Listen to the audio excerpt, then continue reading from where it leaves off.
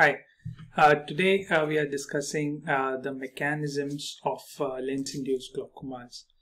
Some of you asked in the Telegram group that all these terms are so confusing and how to remember them, and is there a trick, is there an easy way to remember this? And while these terms may seem confusing and difficult to understand, but actually the meaning, the mechanism is contained in the root word itself.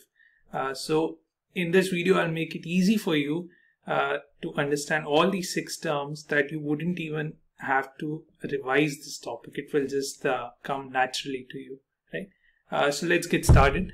There are 6 terms that you need to pay attention to. These are the Phacogenic glaucomas, right? Lens-induced glaucomas. The 6 terms are Phacomorphic, Phacotopic, Phacolytic, Faco Antigenic, Phacoanaphylactic, which are the same, and then lens particle glaucoma. So basically the first 2 are secondary angle closure glaucomas, and the last 3 are secondary open angle glaucomas, right? Phacoantigenic, Phacoanaphylactic are the same. Now let's look at each of these terms, and I'll side by side explain the mechanism of each of these glaucomas, and it will be really easy for you. So let's first look at phacomorphic glaucoma. So the word phacomorphic, stands for morphology. Morphology means shape. So in this case, the shape of the lens is abnormal. Something like an intumescent cataract, where there is thickening of the lens, right? Increase in the thickness of lens is going to cause a phacomorphic glaucoma. What happens is that because of the thickness of the lens, as you can see here, if the thickness of the lens increases, it is going to push the lens iris diaphragm. It is going to push the lens iris diaphragm anteriorly or forward. Now, as you know that the aqueous humor is secreted in the posterior chamber, and through the pupil it comes into the anterior chamber, and from the anterior chamber it flows through the angle of the anterior chamber into the trabecular meshwork, through into the Schlemm's canal, and then the episcleral veins, and then into the dural sinuses. That is the drainage of the aqueous humor. When the lens iris diaphragm is pushed forward, the resistance will increase to the flow of aqueous humor. From the posterior chamber to the anterior chamber, aqueous humor has to flow through the pupil. Now it will not be able to flow easily through the pupil. So this will cause further ballooning of the iris. The iris will be pushed forwards towards the cornea, which will obstruct this angle, causing a closed angle glaucoma. So basically, increase in the thickness of the lens is causing lens iris diaphragm to be pushed forward, which is causing a relative pupillary block and a secondary angle closure glaucoma. That is phacomorphic glaucoma. So phacomorphic glaucoma causes a secondary angle closure glaucoma. Now let's look at the second term, the phacotopic glaucoma. Topy or ectopia basically refers to an abnormal position. Topy means position, ectopia means abnormal position. So in phacotopic glaucoma, the position of the lens is abnormal. The normal lens is situated in the patellar fossa. It could be subluxated or dislocated. In subluxation, it will be in the patellar fossa. In dislocation, it will be not in its normal position. It will move away from the patellar fossa. So, in any case where there is anterior subluxation or anterior dislocation of lens, again the same mechanism will come into the picture. It will push the lens iris diaphragm anteriorly forwards, again causing a pupillary block and obstructing the flow of the aqueous humor from the posterior chamber to the anterior chamber.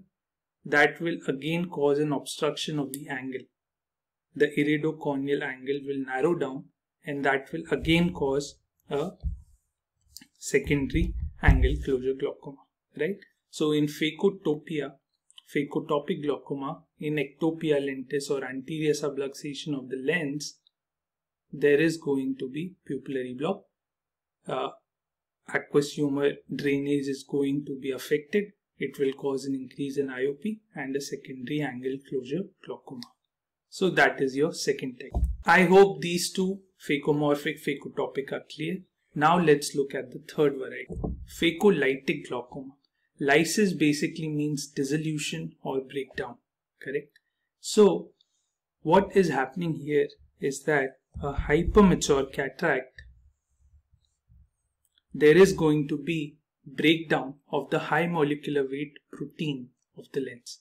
The fibers of the lens are made up of high molecular weight proteins.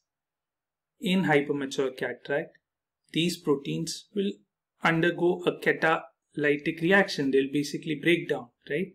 When they break down to a small size, they are able to dissolve, or they are able to cross the lens capsule and they come into the anterior chamber. These proteins will leak from the lens into the anterior chamber. Inside the anterior chamber, they will elicit a macrophage response. This protein and macrophage mixture, amalgam, will go and block the trabecular meshwork, right? And as you can see in this photo, there is no problem with the angle. The angle is going to be open, right?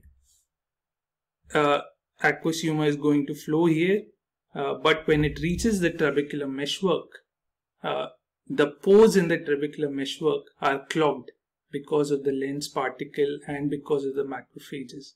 So this is going to cause a secondary open angle glaucoma.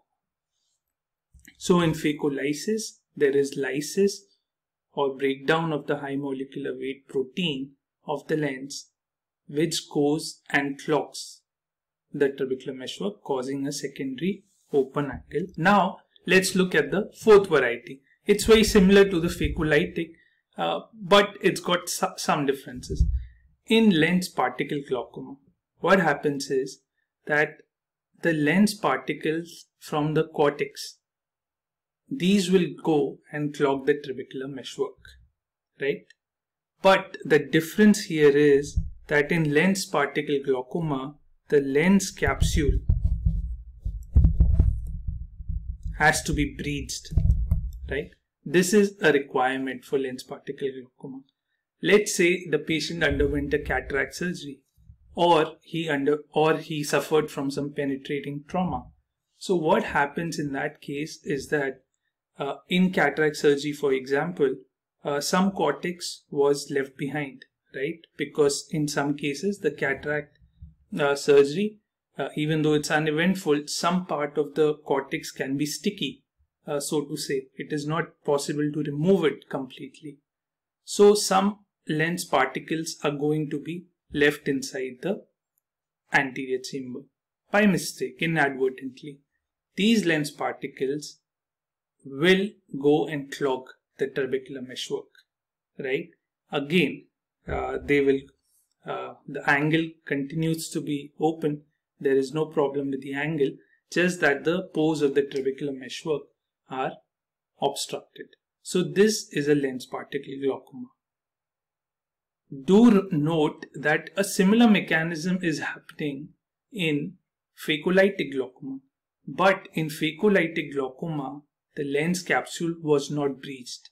The lens capsule was intact. It was just that a hypermature cataract was causing the lysis of the high molecular weight proteins, and they were passing through the intact lens capsule into the anterior chamber. Whereas in lens particle, there is a breach in the lens capsule. The breach in the lens capsule could be because of cataract surgery or because of some penetrating trauma, but that is an essential requirement. So lens particle glaucoma is again a secondary open angle glaucoma. Now the last variety of lens induced glaucoma is Phacoantigenic glaucoma.